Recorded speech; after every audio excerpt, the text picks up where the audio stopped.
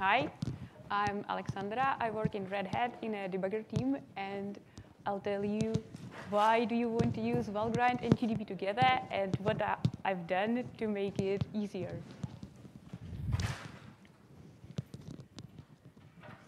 So I'll be talking about GDB, about Valgrind, and about how to use them together. I think it's not well known that you can connect to Valgrind from inside GDB and ask Valgrind about things. So before some new features came to Valgrind, you used to need two terminals. So you would run Valgrind at one terminal, you would run GDB at other terminal, and you connect them together using VGDB. I wrote an article about how to do that and what advantages it may have. Also, I'd like to talk a bit about debuginfo. So GDB as a debugger is interactive. You'll run your program under GDB, you can stop it, you can inspect variables, and so on. But Valgrind is not. When you are running program under Valgrind, you can't change anything on the fly, and Valgrind will give you some diagnostics at the end. But when using Valgrind and GDB together, it's different.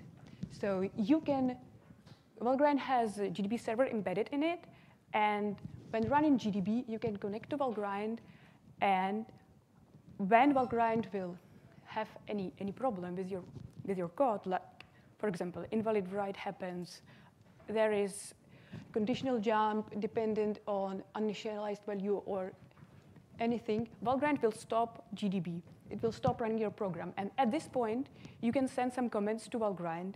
You can ask Valgrind about, is this variable defined or not, for example.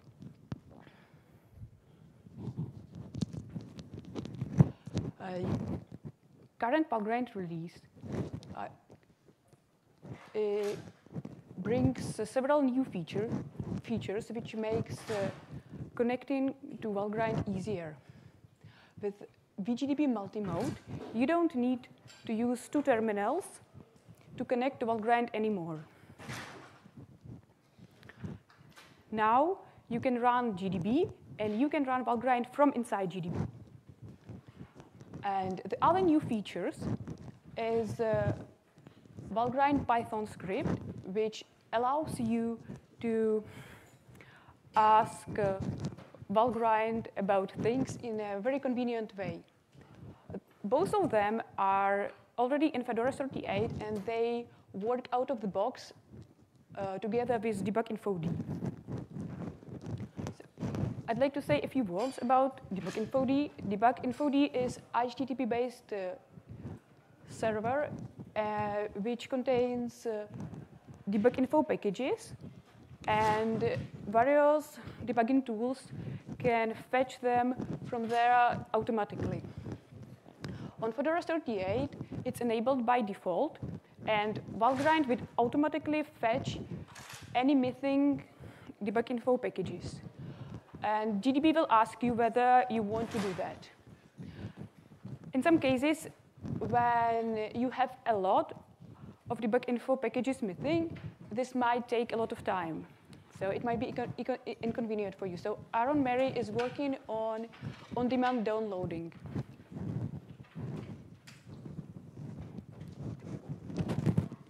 So a few words about VGDB multimode. So first of all, what's VGDB? VGDB means Valgrind to GDB, and it's a small tool which serves as an intermediary between Valgrind and GDB. Valgrind GDB server starts only with the program, so we need VGDB to set up some initial communication. For doing that, we are using GDB's remote protocol. So GDB using remote protocol will communicate with VGDB and pass some arguments to it, and then VGDB will launch Valgrind. Why do you want to use this? One thing, you don't need two terminals to communicate with GDB anymore, with Valgrind anymore. You'll run GDB and you can launch Valgrind from it. And other advantages it brings, you can keep your breakpoints, you have GDB history. This simplifies scripting a lot. But this feature is slightly experimental, and it has some limitations I want to talk about. So one of the limitations of this is that GDB VGDB communication uses standard input and standard output, which means that your debugged program can't read from standard input and can't output. So the standard in and out is pretty much being eaten by GDB VGDB communication. You can avoid this by running VGDB in a separate terminal and connecting them using ports. But this makes things more complicated, and it makes things more complicated, but you still have the advantages you can still keep the breakpoints, GDB history, and so on. I'm working on addressing this. I'm trying to redirect GDB server communication in general to use sockets instead of standard input and standard output.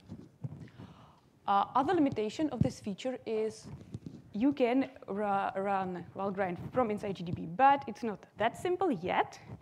You need to perform some preparational steps. We are working on implementing target Valgrind, which would hide all the preparational steps, and it will make it easier to just run Valgrind. I forgot to say, this VGDB multi feature was designed by Mark Vielard, and I co-worked with him on implementing it. So how to actually run Valgrind from inside GDB? First of all, you just run GDB as usual. Then you need to do these preparational steps. You need to set remote exec file to your debugged program. Then, because this is the remote protocol or GDB server communication, it thinks that it's some remote debugging, but we are doing things locally, so we need to set this route to /. And this command, this target extended remote pipe VGDB, is the command that will launch Valgrind. Here you can see vargs. Those are arguments passed to Valgrind. Here we are using quiet because we don't want Valgrind to talk too much. If you want to debug your program repeatedly, if you want to run the command repeatedly, you can do all the preparational steps in one command using GDB's X command. And as I told before, we are working on target Valgrind, which should be, I don't know. I think it will be soon. It will be here soon. So the next feature, which was written or implemented by Philippe Varroquier, is Python extension for monitor commands. So monitor commands is the way how to communicate with GDB server. There's a special request GDB sends to GDB server, and GDB server's response to them. There is no further integrations. It's just a text.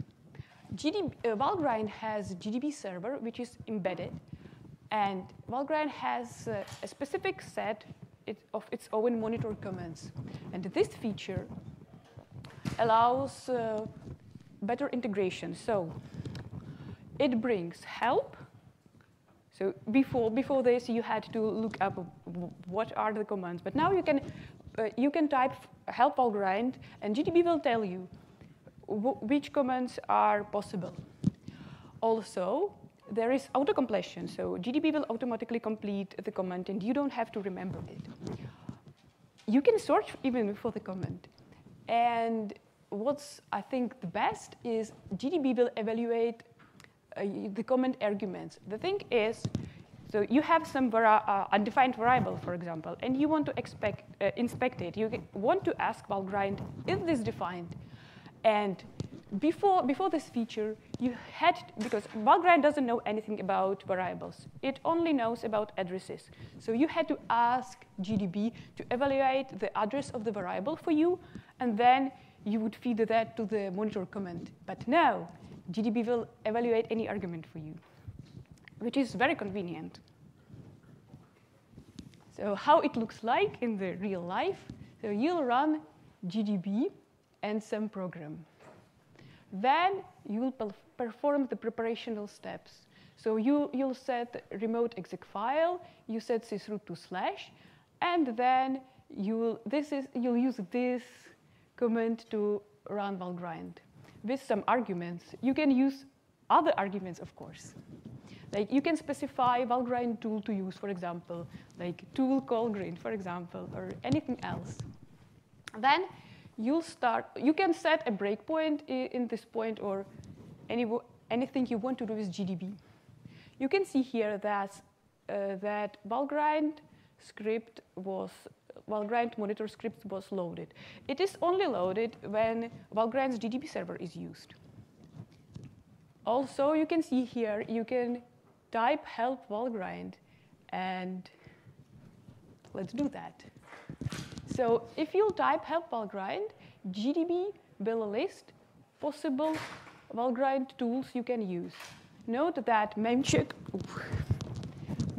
is default tool for Valgrind, but you can use any else. So memcheck deals with memory issues, and Valgrind it deals with threading, for example. But Valgrind has a bunch of other tools.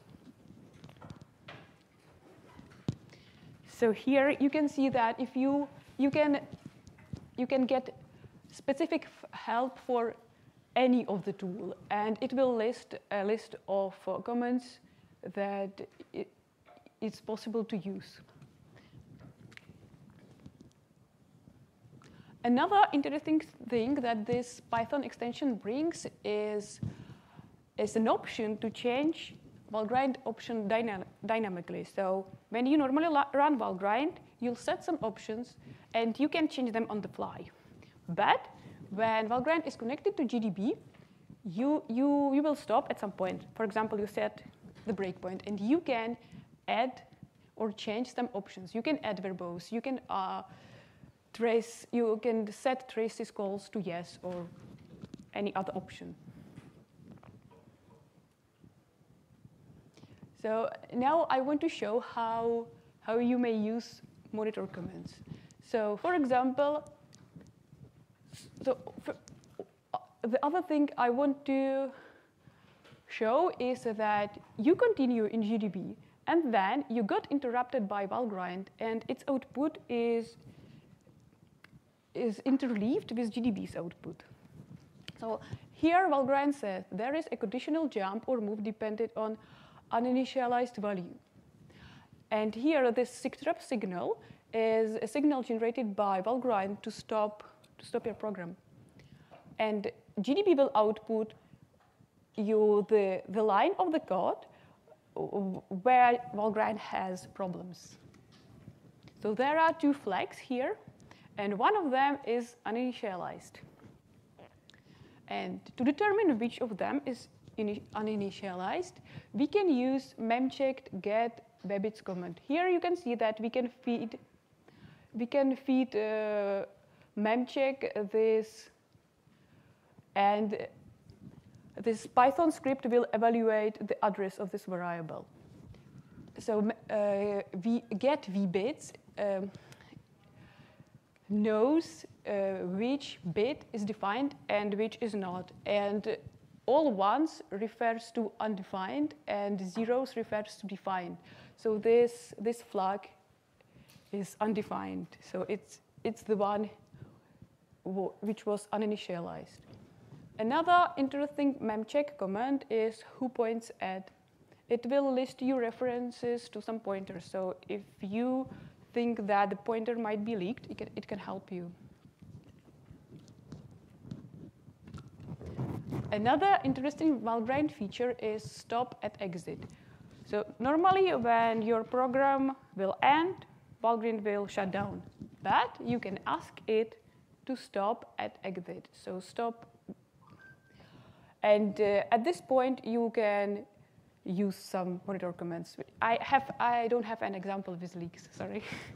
So here I ask memcheck if there is any memory leak, and Valgrind says no, everything was read. So for a summary, using Valgrind and GDB together might be incredibly useful, but it used to be a bit tricky to set up. You need to know about how to set up two terminals, and also I think not many people even know it's possible. But with those new features Valgrind brings in the current release, it's much simpler. But there are some problems we are working on addressing. Here I'm linking my work in progress. I'm trying to redirect GDB server communication when GDB server is run locally and using standard input, standard out two sockets. And also, I wrote some articles about how to use Valgrind and GDB together. I have a code example here with intentional bugs there. And I'm giving an examples of various commands, various monitor commands. Also, I have a personal blog, and sometimes I would blog about my project there. Also, I'd like to thank all the people that made Valgrind and GDB closer. So Aaron Mary is helping implementing debuginfo support for Valgrind and GDB. Philippe Barroquier is the author of Python monitor commands. And also he was the one who integrated GDB server into Valgrind. Mark Villar designed the GDB multimode, and we worked on it together. And Andrew Burgess is helping me with my standard in, standard out two socket redirection on GDB side. Thank you for listening. Questions?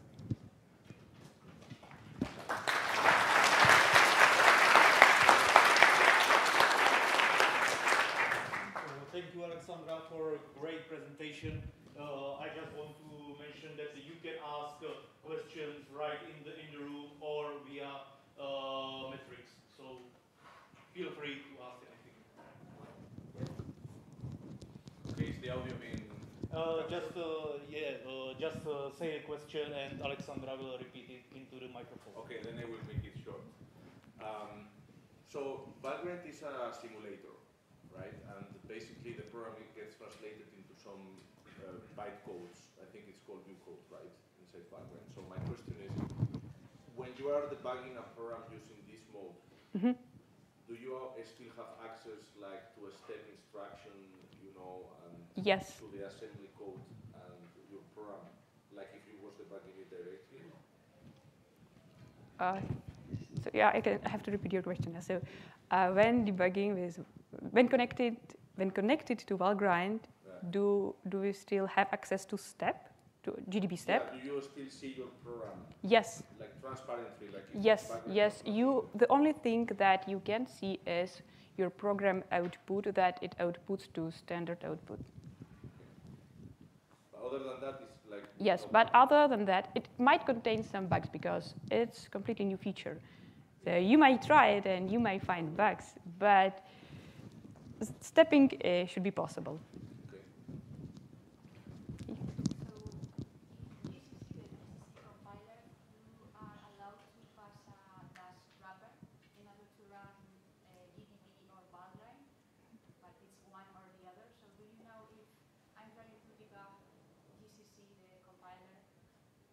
Would I be able to use both at the same time if I pass, you know, as a wrapper GCC or Valgrind? Have you tried it? Okay, so the question is it possible to pass both Valgrind and GDB to GCC? I wasn't aware of this feature, so I haven't tried. So sorry, I'll try. Thank you for the question.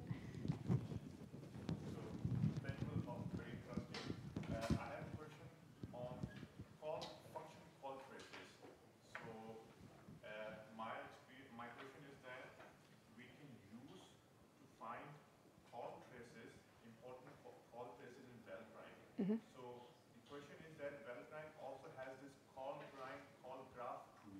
Yes. So the simple question is that how reliable is these tools to be used in Valgrind? Or, I mean, they have this GUI interface, so I'm always skeptical that I should not use this GUI and just stick to the GDB breakpoints. If you can just comment on that. So I have to say that I haven't used Valgrind myself. I was using memcheck when developing this. So I don't know. I would have to try. My understanding this is that this is a technology-specific to desktop application development. Can this be adapted to microcontrollers? GDB. You can use GDB with microcontrollers. Yes, you use a GDB server. So if there is Valgrind can be adapted to. Sure, like if you have enough memory to install Valgrind, I can see no reason why it won't work. But I haven't tried on microcontrollers myself. But it should work.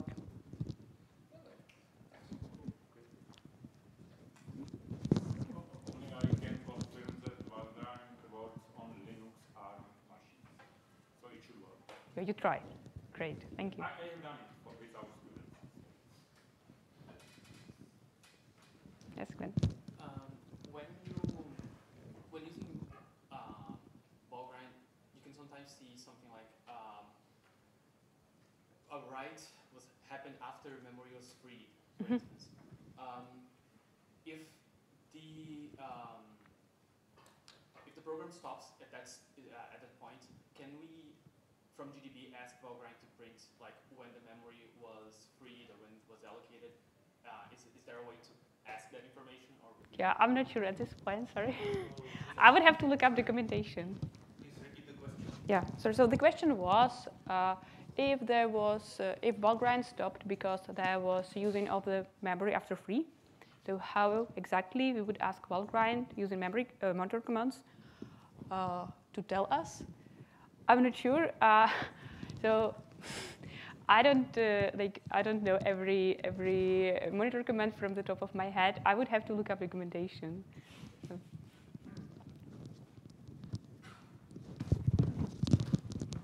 Yes. So thank you, Alexandra. Or there is sorry, go on. Do you know if it's possible to integrate Valgrind with LLDB? Yeah, I haven't tried. So the question was, is it possible to integrate Valgrind with LLDB? And my answer is, I haven't tried. But I think it's an interesting thing to try. Thank you for the question.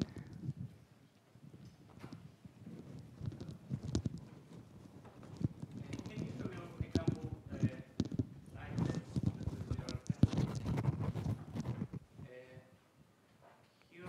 This one? before there was GDB stuff after the Valgrind find an error, right? Yes. Can we define which error we want to stop? After which error we want to stop our program? Okay, so the question is, can we ask Valgrind to stop only at specific places? Let's say we have a lot of errors, or potential errors in our program, and we want to define. I think we would have to use suppression.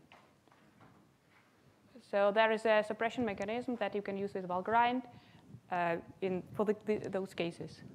Yes. Yes. Or maybe it is possible to put there some automatic reaction in the GDB define. I don't. Define to automatically continue, for example. Oh yeah. Maybe you will breakpoint it and put automatic continue. But you need to check what errors. yeah, it depends on which information Valgrind gives to GDB at that instance. So Because Valgrind finds a lot of potential errors, but it's not always. Yes. real Yes. error. I think So we don't want to stop. I would use suppressions. Okay. It will be great if there is dynamic possibility to add dynamically suppressions at runtime. Yeah, that sounds great. Maybe we should start working on that.